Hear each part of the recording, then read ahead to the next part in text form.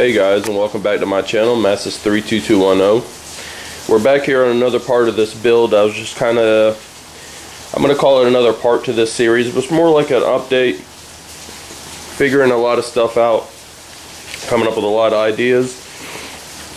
Like this is one idea. I came up with it and my wife actually helped improve it. Let me see if we can get a little better close-up on that.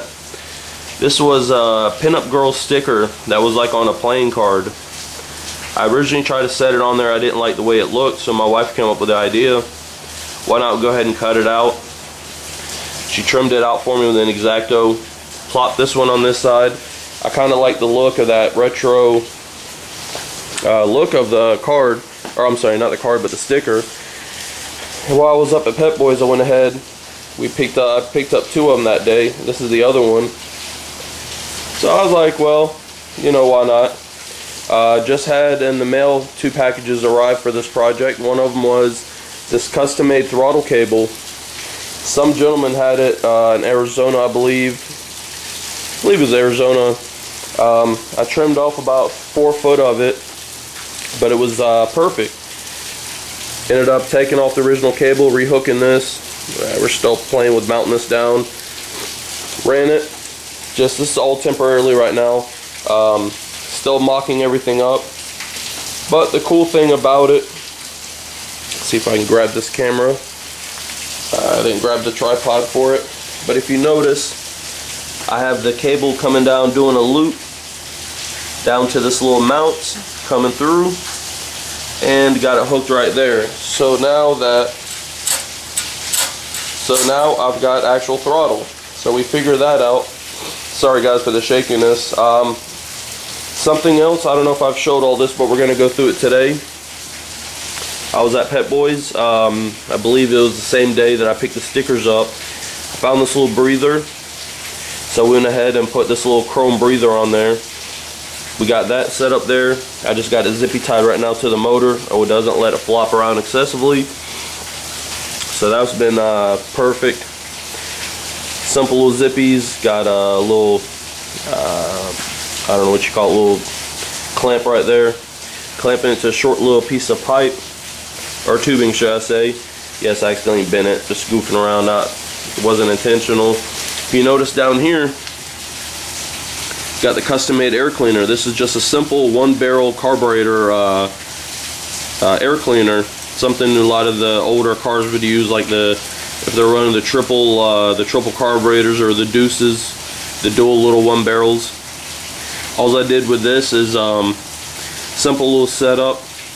Took the original carburetor, took the gasket that came with the carburetor, and traced it on a piece of little stainless that I had. Cut it out, drilled the holes. JB welded the little piece of stainless to this. Got it all cut out. Let me see. We'll take this off and I'll show you. This was cool little ideas I came up with, and it's simply held on. Just got a simple little bar. Just holds it nice and tight against the gasket. Had to put a little bolt in there before the original hold down bolts. That's just because of the spacing of the original threaded rods that were on there.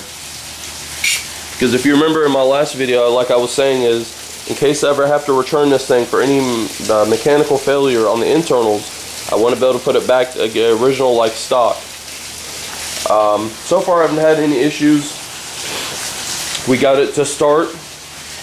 Not thanking Harbor Freight, because when they give you an instruction book, of course they don't give you everything. And let me see if I can find it. This black wire right here, what they don't tell you in the instructions, that when that wire comes from the factory hooked up, that is the kill switch, which I already kind of knew there was going to be a kill wire on here. The problem is they don't actually tell you to unhook it before you start the motor.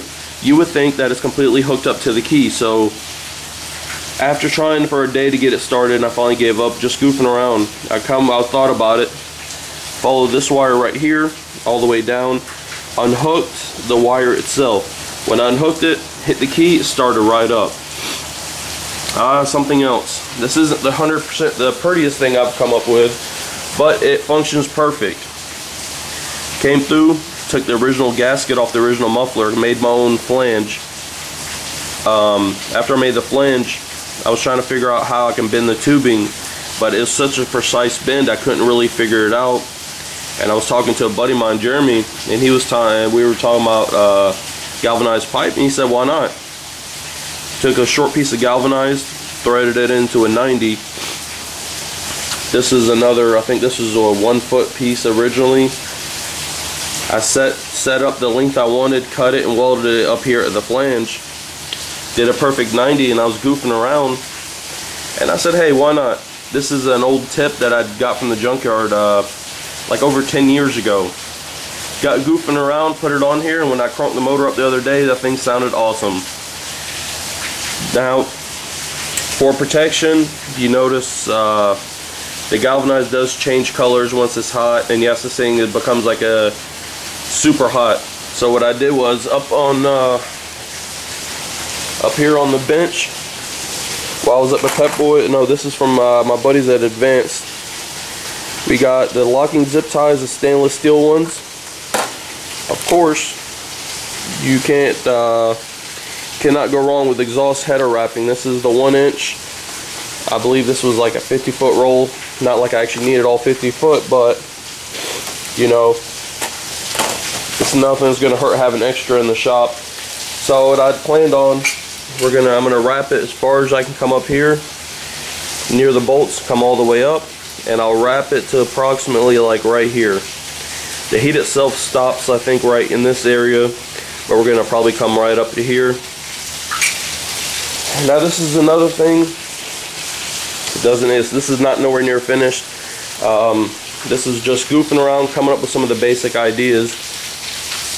If you notice, let me grab the tag. While I was out the other day, I went ahead and went to the DMV, had to register all the vehicles because my birthday had come up. So what I decided was have the tag back here. I love the way it's kicked up at an angle. And yes, that is an antique plate because the original neck is off the 72 Yamaha. Only difference is this isn't a 125 two-stroke anymore. It's a 420 cc. I guess you'd call it a go-kart engine. I love the idea how I come up with, how it kicks the tail light up. This is still something I'm playing with right here. This still has to be all bolted down properly and everything. Excuse me for the messed up video. I'm trying to do this one-handed. So at least I've come up with the idea how to mount the tail lights and the turn signals and all that. Got the motor mounts figured out and welded in. The headlight, I love this just single 55 watt headlight. Don't need nothing major.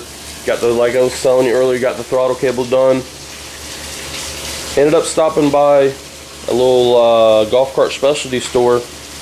I was gonna actually buy one of those wheels, and I got talking with the girl, and she told me how they had to pay to get rid of them, and that was the magic word. So I was like, can I have a couple? She's like, take what you want.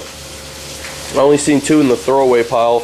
She was explaining to me how they had bad tires, and I was like, hey, not worried about the tires. I wanted to see if I can get golf cart wheels to fit on here, and the answer is no. These are 4x4. This is, from what I gather, is 4x4 1/4. So the only other thing I've come up with is I've found another type of tire to put on here that is close size.